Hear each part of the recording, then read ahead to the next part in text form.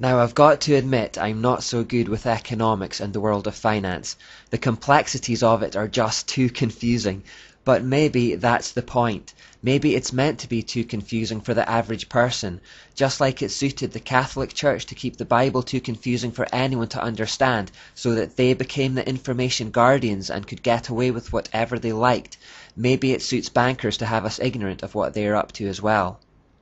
Remember the quotation from the anonymously authored Silent Weapons for Quiet Wars, which said, "The bookkeeper can be king if the public can be kept ignorant of the methodology of the bookkeeping." In the next couple of parts, I want to highlight how our money markets and banking systems are far more manipulated than we might imagine, and that most things that happen within them happen by design, not by chance. In his book, The Coming Economic Armageddon, which I'd highly recommend, David Jeremiah writes about some puzzling things that happened in the aftermath of the economic crash that hit in 2009. He says that failed institutions such as Bank of America, JP Morgan, Citibank, and Goldman Sachs managed to pay back their billions of dollars in bailout funds early. Then, amazingly, in the first quarter of 2010, not one of these banking giants posted a loss. A virtually impossible feat equivalent to 4 Major League pitchers, each pitching a perfect game on the same day. How was such an astounding turnaround even possible? Was some kind of manipulation going on here? Some suspect it was a pre-planned event. He goes on to say, and then there is the strange case of the stock market flash crash miracle of early May 2010. If you're a market watcher, you may have experienced simultaneously apoplexy and angina as the stock market took a frightening bungee ride that Thursday. Call it panic buying, a plunge, a market correction, or some other euphemism, the Dow Jones posted its greatest intraday loss since the crash of 1987. After 2:30 p.m., in just 5 minutes, the Dow dropped 400 to 800 points. It went on to lose nearly 1,000 points in that precipitous dive. At 2:40 p.m., the descent stopped with a curious and startling upward jerk, as if the bungee cord had reached its nadir and its rider was sent vaulting back up to the apex.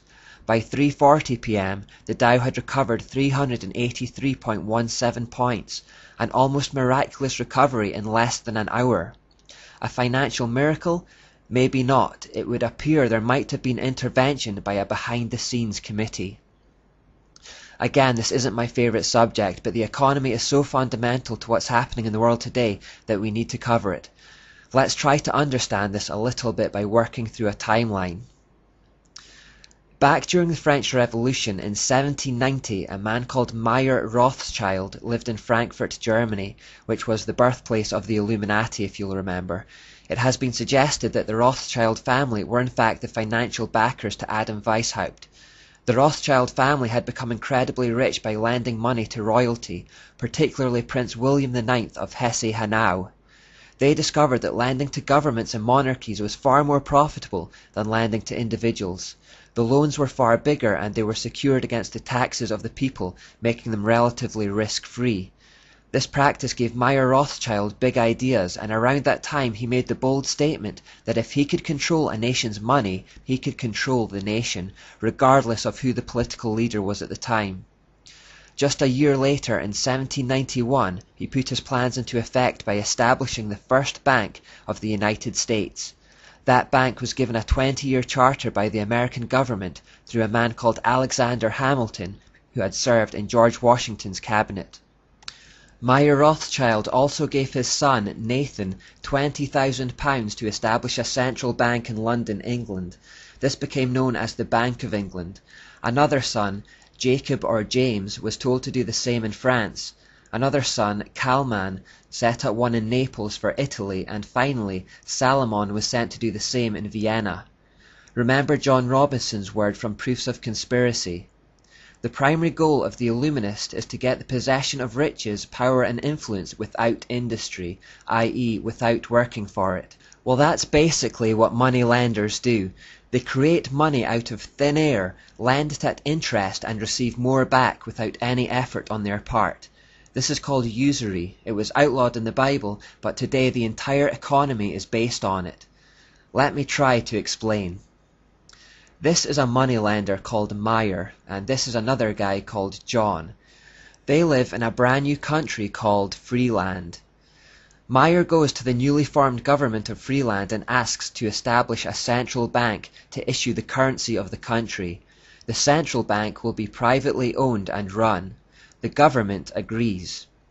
Now John decides he wants to build a house here in Freeland, but no money exists yet, so he goes to Meyer, the central bank, and asks for 100 Freeland dollars to build it. Meyer gives him that $100 loan, which represents an immediate debt. That paper money basically says, you are in debt by this much. But on top of the $100, Meyer charges John a 10% interest rate which must be paid back over 10 years. That means that in total, John will have to work to pay back $158.40 over 10 years on the original principal debt of $100. The problem is, there's only $100 in circulation because that's all the Central Freeland Bank has printed. So how does John pay back $158.40 when there's only $100 in circulation? More money needs to be printed so that there's enough in circulation to cover the interest. So John goes back to the bank to ask them to print another $58.40 to loan him so that he can pay back the original debt. The bank conjures that $58.40 out of thin air and issues it to John, but at interest.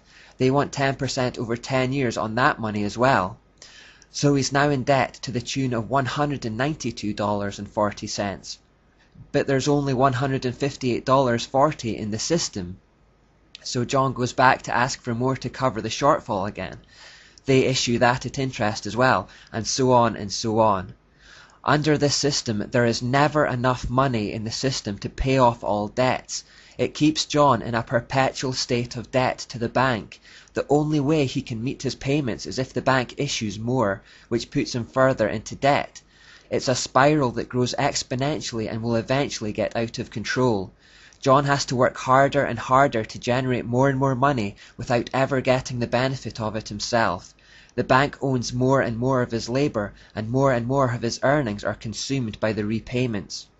Eventually John will fall into a state of exhaustion and will have to default on his loan, at which point the bank comes in and takes all his tangible assets, such as the house he has built and the land it sits on. So the bank has given out of this nothingness these pieces of paper or numbers on a computer screen that are worth nothing to John, and in return they have sucked up all his real solid, tangible assets that have intrinsic worth. They have gained riches without industry, without working for it. In the process they have also made a slave out of John, who has worked all his days trying to keep up with repayments. They have been parasites on his life. They have been getting richer in the process and leaving him with less and less. That's effectively what is happening in the world today, except the government is a middleman between the bank and John. John being us, the people. Governments borrow money from privately owned central banks who charge them interest for the privilege. The governments are then instantly in debt, and because the debt has compound interest on it, they need the central bank to issue more money to cover that interest, which they do, also at interest, and the whole thing gets into a spiral. There is never enough money in the system, and there never can be. It was designed that way, because it means that way we can never be debt-free. Never being debt-free keeps us in slavery to the banks. The government then charges their citizens more and more tax to try and keep up with the interest payments to the banks. This means the citizens have to work harder and harder with less and less personal reward. With the sweat of their brow they generate goods and services to sell, only for increasing amounts of their income to be vacuumed up in taxes and debt repayments through the system to the central bank. The citizens become impoverished and enslaved, and the central bank grows wealthier and fatter. A two-tier system is created like that proposed by Plato. Those at the top get richer and the rest get poorer. In the meantime, as the debt spirals, we need to work more, sell more, generate more, consume more. Our businesses try to find new markets, expand into new territories, consuming and destroying more and more of the earth's resources on the way. People in the new markets might not need what we're selling, but we need to sell it to them, so we need to convince them that they need it. Consumerism and materialism spirals out of control. Adverts lie and tell us we need their thing to make us happy, and then when we buy it, they release a newer, better version a year later, and then they tell us we need that one instead. At times, the bank issues credit freely to encourage the spending spiral, and then, when they feel like it, when everyone is loaded with debt, they can contract the money supply, cause a depression in the economy which causes millions of citizens to default on home payments or car payments, all the stuff they've been buying but haven't really been able to afford, at which point the bank steps in and takes control of those hard, valuable assets, and the people are left in poverty. The endless growth that means new money has to be constantly pumped into the system also means the currency becomes increasingly worthless. This is called inflation. A couple of generations ago, one parent could go out to work and provide more than enough for a family of 5. Today, 2 parents working sometimes barely cover the cost of living. Nothing in nature indulges in endless growth like this except for cancer, and that is far from healthy. Left unchecked, it causes death to its host. Likewise, there is not a single civilization in history that based its economic system on usury that didn't collapse into an exhausted heap in the end. There is no escape from it. That will happen to us too. Our whole economic system is headed for a huge collapse, and when it does, the elite money men will step in to snap up the valuable resources and consolidate global assets in the hands of a few. This would create a global 2-tier system. What we have felt thus far are only tremors. There is something much bigger ahead. Remember the moment in Matthew 21 when Jesus arrived in the temple and found the moneylenders there. He got about as angry as Jesus is ever recorded to have been. He knocks over their tables and chases them out of there, calling them a den of thieves. That's what usury is. It's theft. In Proverbs 22:7, the Bible says that the rich rule over the poor, the borrower is a slave to the lender. We are all slaves to central banks now, which is why we are taxed at every turn. Our government is slave to those bankers too. They form a shadow government, just like Mayor Rothschild boasted about in 1790. Democracy is an illusion under this system. Most of us will also have car repayments, mortgages, or will have taken out credit on some other large purchase. It has been reported that Americans today now pay more tax than 19th century slaves and medieval serfs. If the borrower is slave to the lender, are any of us really free? Or did we just come to love our servitude because it was comfortable, like Aldous Huxley suggested we would? I've done my best to explain as far as I can understand, but like I said, economics isn't my forte at all.